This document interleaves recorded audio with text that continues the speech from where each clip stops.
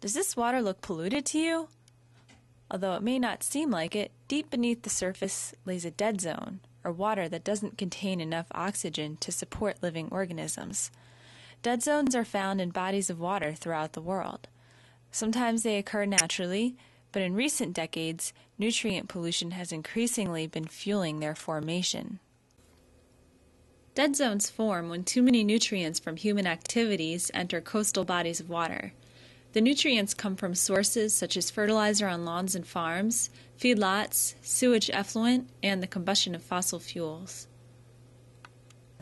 The reason why lots of nutrients are not good for our coastal waters is because the nutrients feed these microscopic plants that grow in the water, much like they feed your garden plants or trees.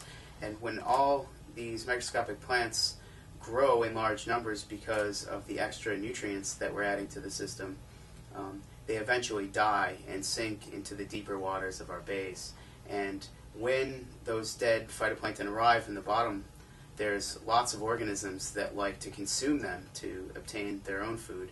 And that process consumes oxygen. So the more nutrients we add and the more algae that are growing, the more consumption of oxygen we ultimately have in the bottom layer.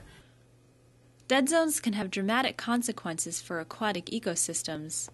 Living organisms are rarely found in dead zones because they escape to find water with more oxygen. Organisms that are slow or attached to the bottom, like clams and worms, die because they can't escape. Sometimes fish kills can even occur when a school of fish gets caught in the dead zone.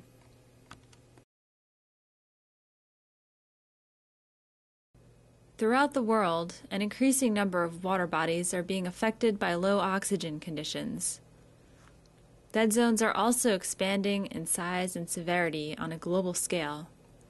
These trends result from changes people have been making to the land that drains into our coastal oceans and estuaries.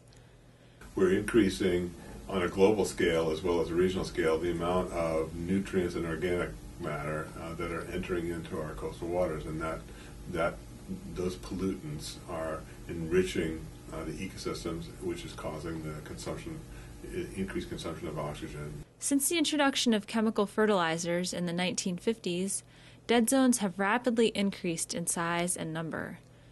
In more recent decades, many coastal areas have been experiencing population booms, resulting in increased nutrient inputs from urban development.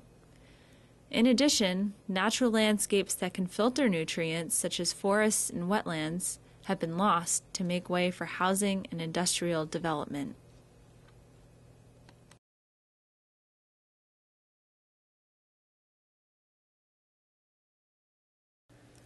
Currently, scientists from many disciplines use a variety of techniques to study the causes and effects of dead zones.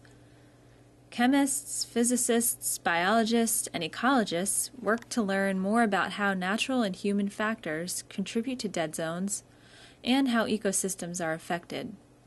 Their research involves conducting laboratory experiments, as well as monitoring dead zones through observing buoys and field sampling.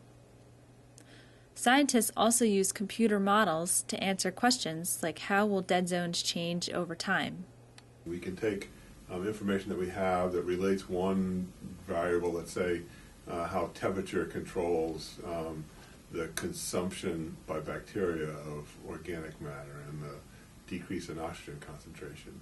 We can take those relationships and we put them into equations, and the equations then are connected in a computer to make calculations which allow us to take that information and make broad estimates of conditions, let's say in the whole bay, and how they change in time, and how they might change with changes in climate. While dead zones continue to affect waters worldwide, scientists are continually gathering new information that managers can use to promote better water quality.